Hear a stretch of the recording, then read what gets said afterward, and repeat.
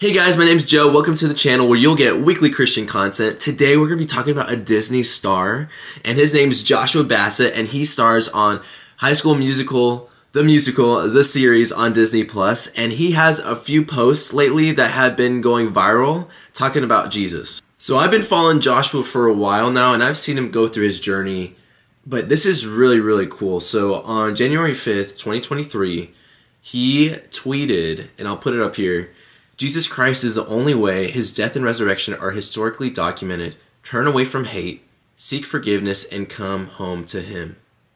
Whoa, that is amazing. What?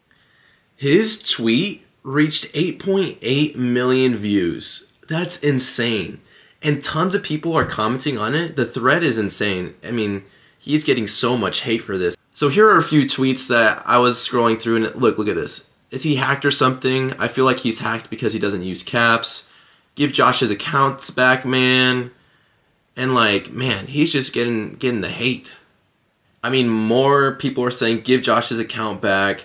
They're like, historically documented where in the Bible? I mean, there is so much historical data. I went to Israel and it's all there. I just want to say I'm so proud of Joshua for doing this. This takes a lot of guts, and especially if you're working for Disney, I think, and in Hollywood, your career probably is over if you mention Jesus. I don't know why, but it's so controversial if you talk about Jesus. Chris Pratt, Chris Pratt gets put on a freaking guillotine for just talking about Jesus and talking about God, and he doesn't get as many opportunities as other people would, you know? This takes a lot of guts to do, and I'm so proud of Joshua for doing this, for putting Jesus first. That shows a lot. I mean, this is to be expected. He's on Disney Channel. He has all these eyes on him. He has a huge audience.